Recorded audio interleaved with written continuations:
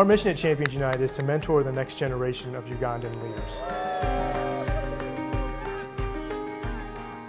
We use soccer as kind of a means to build relationships with the children that we work with. I started learning early on that one way that the playing field was kind of even was when you were playing sports. So I went to lunch one day with a friend of mine, Scott Bowen, who is now the other co-founder of Champions United, and we just kind of came together and began to dream a little bit and said, wouldn't it be cool to go somewhere in Africa and develop a sports outreach program and equip coaches who are adults that don't really have resources, but to equip them with an opportunity to use sports to have influence over the lives of thousands of kids.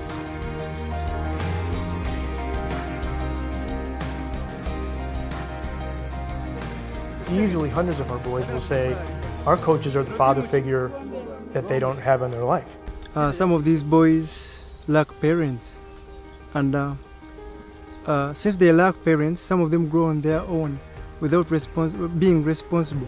It's helping them to discover themselves and how they can be really strong men, because the coach is there to guide, not only to teach them football, but to guide them through life experience.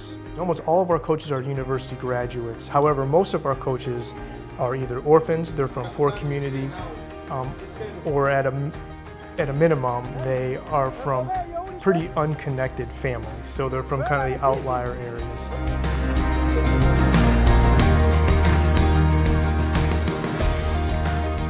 Nighttime, the businessmen that come from the community that are wealthy businessmen, they'll pay to play on our fields. In a given year, each facility will generate about $25,000 US in cash, which in Uganda goes a long way.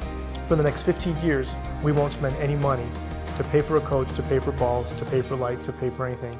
It's 100% self-sustaining financially. Our big vision is ultimately to have 20 fields in Uganda that have an influence or a reach over 20,000 children in Uganda. When you send turf over to Uganda, we send it in 2 or 3 shipping containers with what's called crumb rubber, which is bags of rubber that goes in fills on the turf. So it takes about 2 or 3 shipping containers. We take the turf out and the crumb rubber out and we put the field down, and then we have 3 empty shipping containers.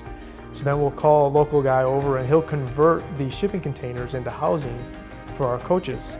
So Jackson Healthcare got involved in helping us produce a soccer field for thousands of kids to be reached. But ultimately, there's 3 shipping containers over there that are converted so that 8 coaches live there full time on the campus in these shipping containers. Without partners like Jackson Healthcare, we just simply couldn't do what we do. There would be no fields in Uganda right now. We wouldn't really have a chance to go over there and make the impact we want to make. And at the end of the day, that's what we feel like, that's ultimately the whole reason we do what we do, is to make an impact on a kid's life like that.